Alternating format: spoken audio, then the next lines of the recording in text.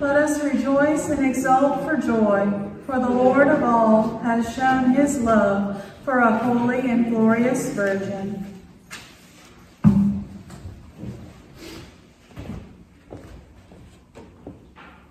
In the name of the Father, and of the Son, and of the Holy Spirit. Amen. The grace of our Lord Jesus Christ, the love of God, and the communion of the Holy Spirit be with you all. And with your spirit. Brothers and sisters, let us acknowledge our sins and so prepare ourselves to celebrate the sacred mysteries. I confess to Almighty God and to you, my brothers and sisters, that I have greatly sinned in my thoughts and in my words, in what I have done and what I have failed to do, through my fault, through my most grievous fault. Therefore I ask the Blessed Mary, ever Virgin, all the angels and saints, and you, my brothers and sisters, to pray for me to the Lord our God. May Almighty God have mercy on us, forgive us our sins, and bring us to everlasting life. Amen. Lord have mercy. Lord have mercy. Christ have mercy. Christ have mercy. Lord have mercy. Lord have mercy. Let us pray. God our Father, who called St. Francis Xavier Cabrini from Italy to serve the immigrants of America, by her example teach us to have concern for the stranger, the sick, and those in need. And by our prayers help us to seek Christ in all the men and women we meet. Through our Lord Jesus Christ, your Son, who lives and reigns with you in the unity of the Holy Spirit, God forever and ever. Amen.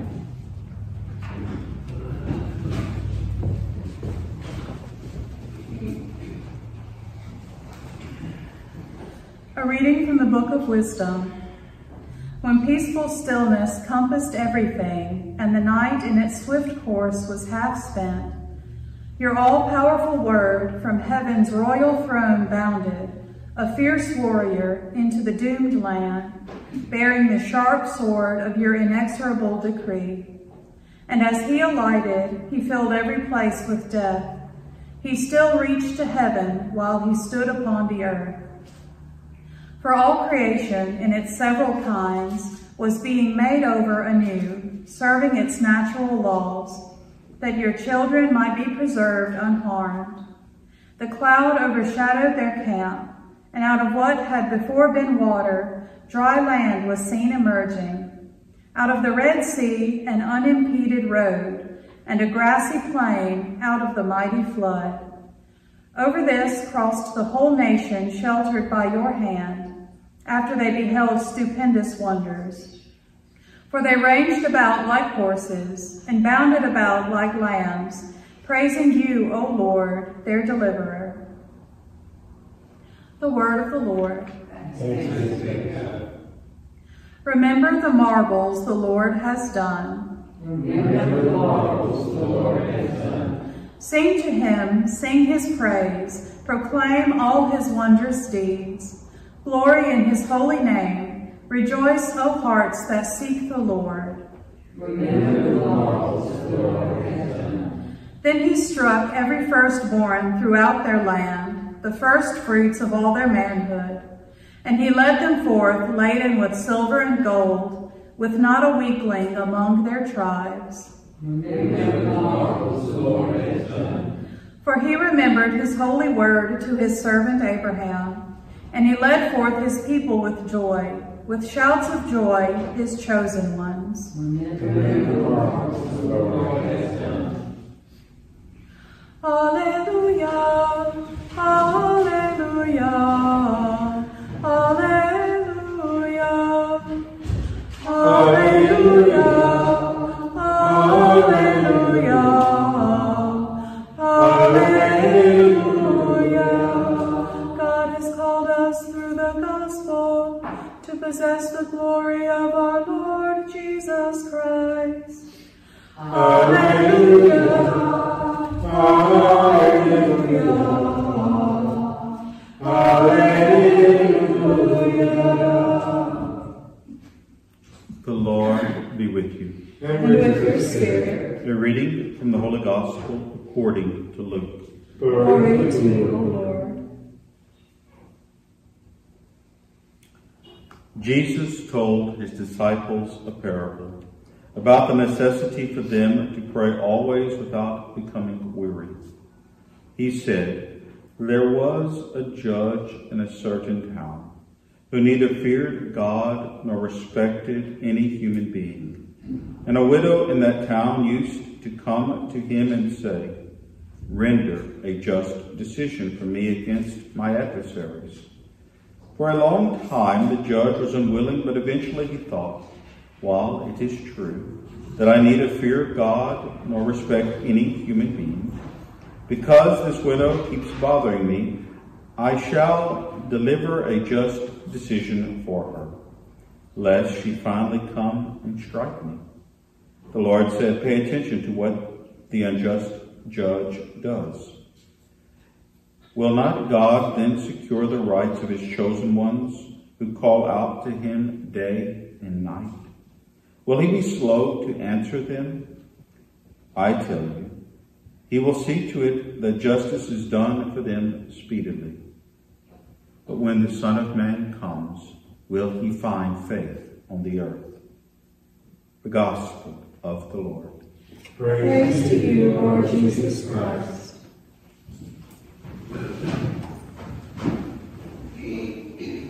Good morning. Today the Church in the United States has the ability to remember Saint Maria Francis Cabrini, Saint Francis Xavier Cabrini. Saint Francis Cabrini, who dies in Chicago on December the 22nd, 1917, is from the Lombardy area of Italy, the youngest of 13 children, founded the Missionary Sisters of the Sacred Heart. For 28 years labored in the U.S. and South America, establishing some 67 institutions, schools, hospitals, and orphanages. First U.S. citizen canonized in 1946, and she is the patroness of immigrants and migrants. So a little information on St. Francis Xavier Cabrini. The last line, though, is what jumped out at me this morning, because as always I have the option on the memorials of saints to use the reading specific for the saint that the church has picked out, or to use the regular set of readings. And I wanted to reflect again on this last line that we heard today from St. Luke. It's the unanswered question of Jesus. When the Son of Man comes again, will he find faith on the earth? He does not answer that question in the gospel, because he cannot answer that question in the gospel. I know that seems to be it seems to be a false statement. I'm saying God cannot do something. He cannot answer a question. But I don't believe it is a false statement. For to God to say, yes, I will find faith on the earth, may run the risk of him forcing that faith by limiting our ability to be people who can choose freely. Because we don't know. Will he find faith on the earth? I don't know. Why can I say I don't know? Because I don't know if he'll find faith in me. I mean, all of us can profess Christianity, but living it, that may not be the same. We praise God with our mouth, but we may curse our neighbor with our mouth, belittle our neighbor, degrade our neighbor with our mouth. So then, honestly, does the confessing God have any influence upon our heart? You know, and I thought about all of that in relation to the time that we live in, how it's not different from any other time. At every time in history, humanity in certain parts of the world has screamed out to God, please help us, Lord, please help us. We need guidance. We need someone of your choosing to come and be that example, that role model, to be a saint for us in our times. The immigrants, the Italian immigrants in the United States in the 1900s, in the 1800s, were calling out, Lord, help us, please help us. And God said, okay, I'm going to send you the best possible candidate to help you. But he goes back to Lombardy to bring St. Francis Xavier Cabrini, who originally, if my memory serves me correctly, had no intention to going to the United States. She didn't want to go to the United States. I think she wanted to go east, but she was encouraged by the Pope himself to say, no, sister, go west. Go west. They need you in the west. We needed her in the west. Not only North America, but South America as well. We needed Mother Cabrini, the sanctity of life that she could show to those of us. We still need great saints. And we should still pray to God, Lord, send us saints. Send us people that can inspire us by their life. People who are not just mere great orators, people who live the faith that they profess. Send us saints to be role models and examples. And God will. And he will. Even if he has to reach across the world to send a saint to us in our particular communities, God will do that. Why? Because he loves us. We're his children. And he only wants to give us the best possible candidate. Now that candidate that he sends, priest, nun, bishop, religious sister, religious brother, whomever it may be someone just who's moving into your community because they accepted a job.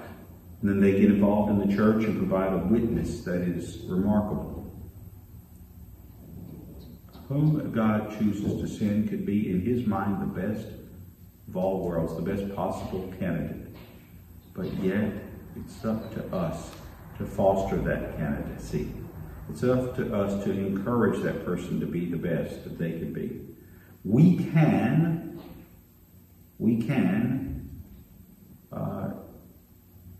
become like the Hoover Dam toward the flowing of the river of God's grace and love. What do I mean by that analogy? God sends us a person. Let's say he sends us a bishop because every Catholic church has somewhere in the world has a bishop in charge. Let's say God sends to us a bishop. We get the bishop we need in the eyes of God, but it's not the bishop we want, because we want something different. And so we go ahead, we berate, we belittle, we degrade. We're constantly saying bad things. We limit the ability of God to work through the bishop to others because we become that Hoover Dam. We stop that flow. Because someone might want to go to receive grace and they're told, well, I heard that joker over there. And it could be a person, as I say, any person in the community who's the person we need, but it's not the person we want. We want something different. God wants to send us someone that we need. He sent North America, South America, the person that they needed, Mother Cabrini. Might not have been the person that some wanted, but it was the person that they needed. We pray today, Lord, send us. Not Mother Cabrini. Her time is gone. She was a saint while she lived, and we honor her today. But we need a new saint for all of our communities. Send us new saints, whether they be older people, whether they be young people, whether they look like us, whether they don't look like us, whether they're men, whether they're women. Send us saints that we need. And let us build up our communities with good, virtuous deeds, good, virtuous words, and foster that candidacy of sanctity, that life, that person could be the example to provide us, as Mother Cabrini was that person at that time. May Almighty God be with you. May he bless you, the Father, the Son, and the Holy Spirit. Amen. Coming together as one family in faith, let us offer to God our prayers and our needs. We pray for Holy Father, for our Bishop, for all priests, religious brothers, sisters, permanent deacons, and seminaries. We praise the Lord. We pray for those who are sick or suffering in any way this day, and those who care for them. We pray to the Lord. We pray for the needs of our brothers and sisters who will watch this Mass on video, for the needs of you here present in our church today. We pray to the Lord. We pray for the repose of the soul of Oscar L. Watkins and Roger Zadrill, for whom this Mass is being offered today. The consolation of their souls, the repose of their souls and the consolation of their families. We pray to the Lord. Offering all our prayers to the Father, let us conclude with a prayer of praise in honor of the Blessed Trinity. Glory be to the Father, and to the Son, and to the Holy Spirit, as it was in the beginning, is now, and ever shall be, world without end. Amen.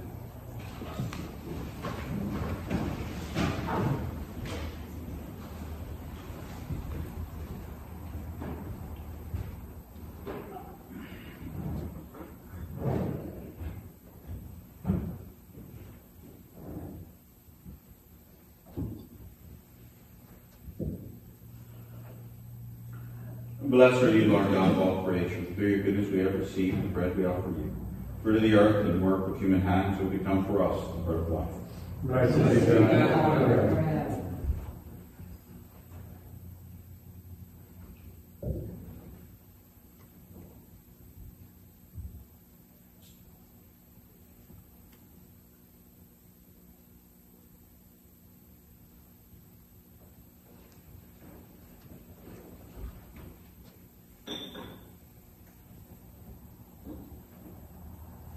Blessed are you, Lord God of all creation. Through your goodness we have received the wine we offer you.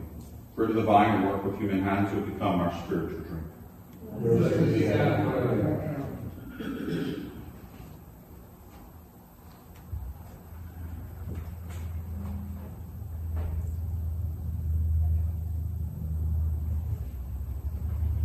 Pray, brothers and sisters, that my sacrifice and yours may be acceptable to God, the Almighty Father.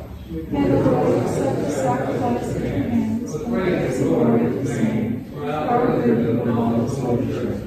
Receive, O Lord, the offerings of your people, and grant that we who celebrate your Son's work of boundless charity, made by the example of Blessed Francis Xavier Cabrini, be confirmed in love of you and of our neighbor. Through Christ our Lord. Amen. The Lord be with you. And with your spirit. Lift up your hearts. We lift them up to the Lord. Let us give thanks to the Lord our God. It is right and just. It is truly right and just, our duty and our salvation, always and everywhere to give you thanks. Lord, Holy Father, Almighty and eternal God, for in the saints who consecrated themselves to Christ for the sake of the kingdom of heaven, it is right to celebrate the wonders of your providence, by which you call human nature back to its original holiness, and bring it to experience on this earth the gifts you promised in the new world to come. And so with all the angels and saints who praise yours, without end we proclaim. Holy, holy, holy Lord, God of hosts, heaven and earth are full of your glory. Hosanna in the highest. Blessed is he who comes in the name of the Lord. Hosanna in the highest. You are indeed holy, O Lord, the fount of all holiness. Make holy, therefore, these things that are in the diamond spirit upon them, like to be told, that they may become for us the body and blood of our Lord Jesus Christ. At the time he was betrayed and took willingly into his passion, he took bread after giving thanks, broke it, and gave it to his disciples, saying, Take this, all of you, and eat of it, for this is my body, which will be given up for you.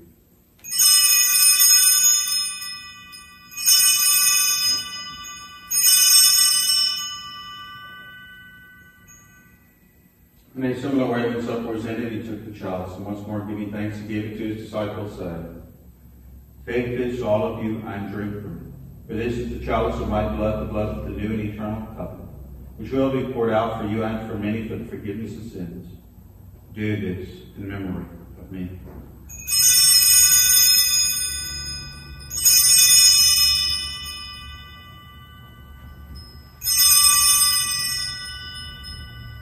The mystery of faith. We proclaim your death, O Lord, and profess your resurrection until you come again. Therefore, as we celebrate the memorial of his death and resurrection, we offer you, Lord, the bread of life and the chalice of salvation. Give you thanks that you have held us worthy to be in your presence and minister to you. Humbly we pray that partaking of the body and blood of Christ, we may be gathered into one by the Holy Spirit. Remember, Lord, your church spread throughout the world and bring her to the fullness of charity.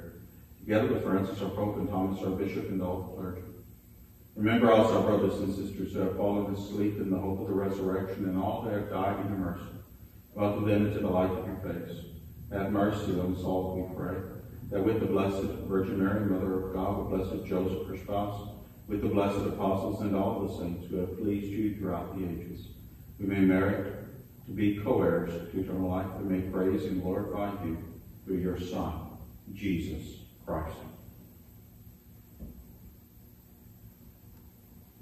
Through him and with him and in him, O God, Almighty Father, in the unity of the Holy Spirit, all glory and honor is yours forever and ever. Amen.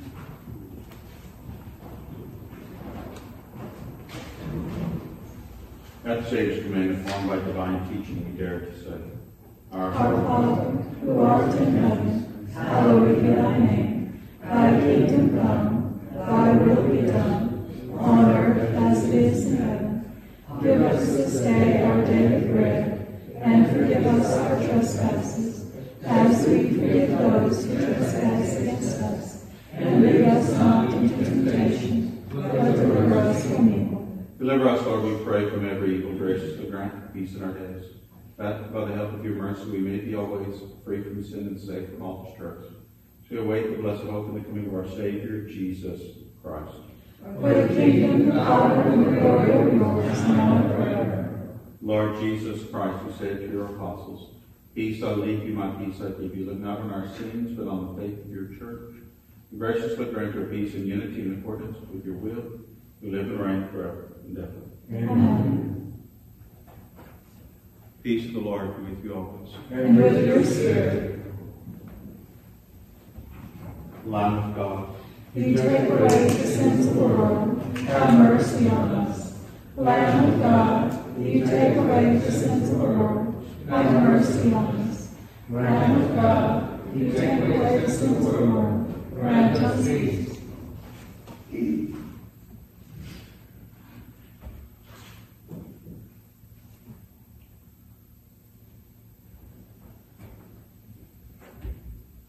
Behold the Lamb of God, behold him who takes away the sins of the world.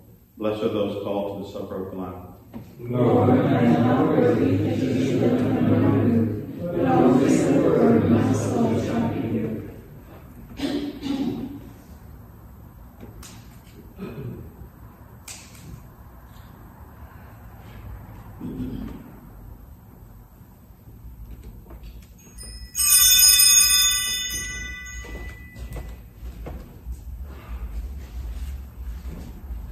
The 5 wise virgins brought flasks of oil with their lamps.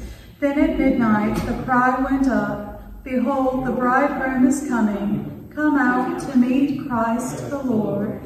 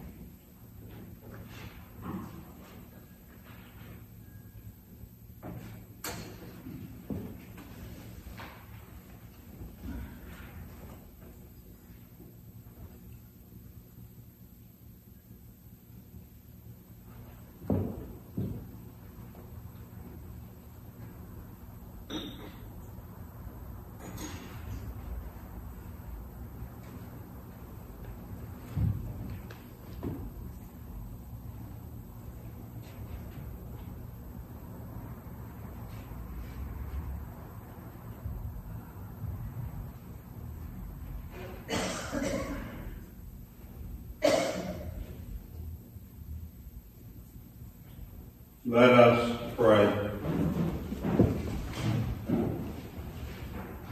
Having fed upon the delights of the sacrament of salvation, O Lord, we humbly implore your faithful love, that imitating by your grace the charity of Blessed Mother Cabrini, we may also be made partakers with her in glory. Through Christ our Lord. Amen. The Lord be with you. And with your spirit. May Almighty God bless you, the Father, and the Son, and the Holy Spirit. Amen. The Mass is ended. Go in peace. Thanks be to God. Prayer to Saint Michael. Holy Michael, the archangel, defend us now. Be our protection against the wickedness and snares of the devil. May God rebuke him, we humbly pray. And do thou, O Prince of the heavenly host, by the divine power, cast into hell Satan and all the evil spirits who have about the world seeking the ruin of souls. Amen. The divine praise of protection against storms, hurricanes, and other disasters. Blessed be God. Blessed be his holy name. Blessed be Jesus Christ, your God and true name. Blessed be the name of Jesus. Blessed be his most sacred heart. Blessed be his most precious blood. Blessed be Jesus in the most holy sacrament of the altar. Blessed be the Holy Spirit, the Paraclete. Blessed be the great Mother of God, Mary most holy. Blessed be her holy and immaculate conception. Blessed be her glorious assumption. Blessed be the name of Mary, Virgin Mother. Blessed be Saint Joseph, the most